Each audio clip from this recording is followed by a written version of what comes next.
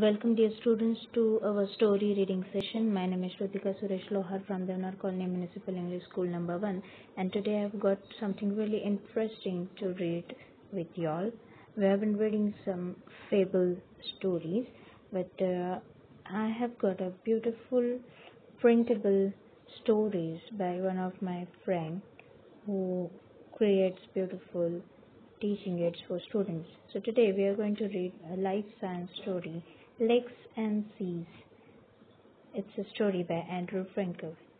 So we'll get to learn something about science and our vocabulary will be enriched with more of scientific words. So let's start with it. Earth is mostly covered by water. Water covers about 70% of our world. Many plants and animals live in the water. Lakes are small bodies of fresh water on land. They are freshwater. They fill in with river water, rain, springs, or runoff water that comes down hills and mountains. Water in lakes get to the sea by rivers. In the sea, it mixes with salt water.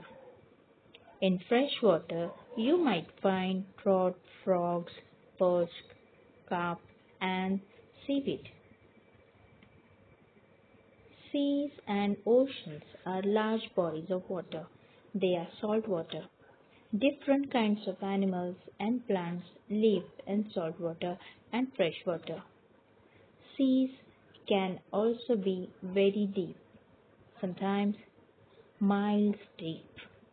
You can find whales, sharks, dolphins, stingrays, jellyfish, lobsters, and seaweed in salt water. That's it for today, dear students. So today we have got many scientific words to learn.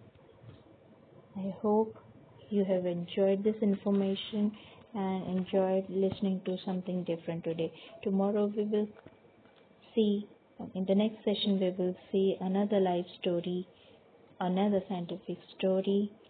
Till then, thank you very much.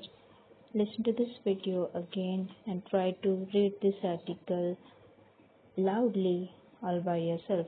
Also find out meanings of the new words that you have learned today. Find it by your own self. You will get to learn more and more.